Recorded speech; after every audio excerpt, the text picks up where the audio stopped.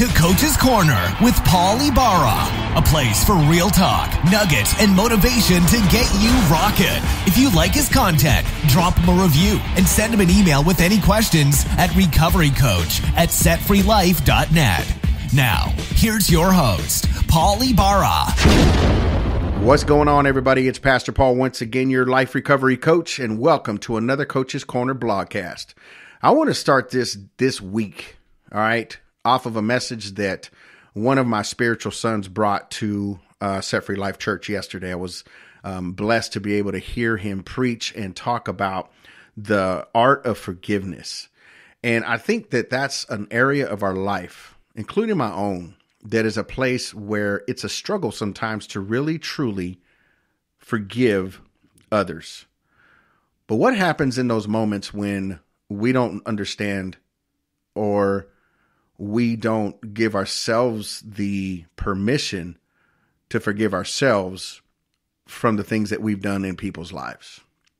Let's face it, I think every one of us falls short of God's glory. That's what the Apostle Paul says in the Word. Everyone falls short of the glory of God, right? And so we get into these moments and these places in our spirit, in our life, that we forget that God's grace covers us. And the one thing that stood out to me as I was listening to my son preach was this: it's easy to forgive someone. It's easy to extend grace to somebody that shows a little bit of remorse for what they've done. But how much easier is it, or how much harder is it to extend grace to those that never show any remorse and we still have to forgive? That's a tough thing. I know for my life, it was a tough thing to forgive my stepfather. It was a tough thing to forgive those who came against me. And it's a tough thing for me as a man of God, as a pastor, as a friend, as a man, as a father, as a coach, as all these different hats that I wear in life. It's not an easy thing for me to forgive somebody for something that they did to somebody that I love. Because of the unremorse that this person has, that was God really speaking to my life and to my heart. And so how do we overcome these things? How do we get past our past? How do we get to the place where we are able to forgive others, especially those that show no remorse? I mean, let's park it there for a minute.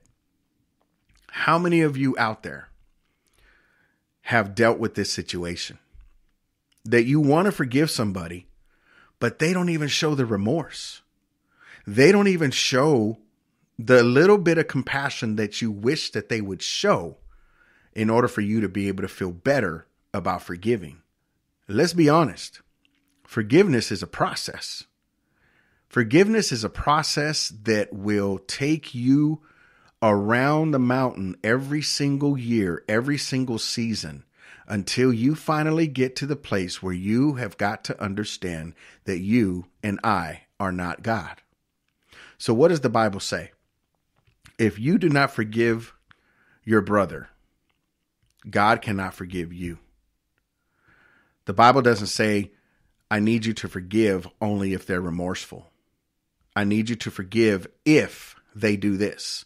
I need you to forgive if they do that. It just says to forgive. And that's one of the hardest things for us to do.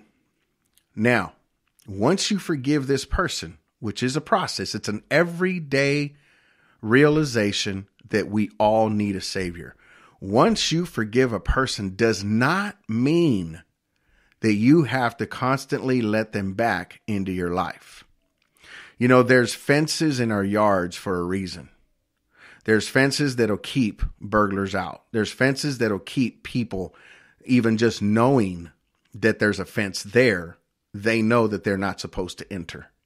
Now, do people still enter in and break in? Yes. Do people still hop fences? Yes.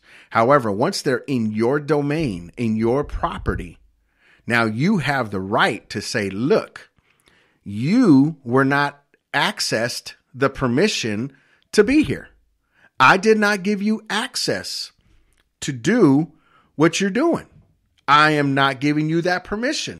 So that's where we have to come to understand that just because we've forgiven somebody doesn't mean that we go and sit on their lap again. It doesn't mean that we go and hang out with them. What that really truly means is that you're putting boundaries now to say, I'm not going to allow you to come and hurt me anymore. And so I just want to thank Jeremy Moore for bringing that message today at Set Free Life Church, because he had another message that he was going to bring. I believe it was called The Gift of Struggle. But he said when he woke up this morning, God shifted his whole perspective on what to bring. And it was all the laws of forgiveness. And it was powerful because it spoke to me. And so I am here today to ask you this one question. Who is in your life that you need to forgive? Who is in your life that you need to forgive that was not remorseful? Or maybe it's you that need to forgive you. If you're going through that struggle, or if you're going through that season, it's as easy as saying, God, forgive me for not forgiving myself. Forgive me for holding back the blessings in my life because I've covered myself with this view of who I am and who I think I am, and not looking at the identity that you have created for me to be. This is where forgiveness is totally up to you. And so my question today is this: how much longer will you go in unforgiveness? How much longer? How much more exhausted would you like to be? How much more energy do you want depleted from you? How much more pain do you want to harbor? How much more of these things in life are you willing to embrace because you feel that that's what you deserve?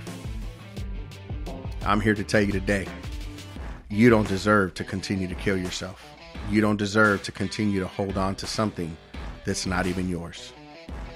They did it to you, and it's time for you to release. Because shame on you also for holding on to someone's pain and someone else's things that they did to you and keeping them in prison. So once again, this is Pastor Paul, your Set Free Life Coach. Reach out to me for a complimentary session of my program. You can go to bit.ly/setfreecomp, and I'll see you on the next Coach's Corner Blogcast. God bless.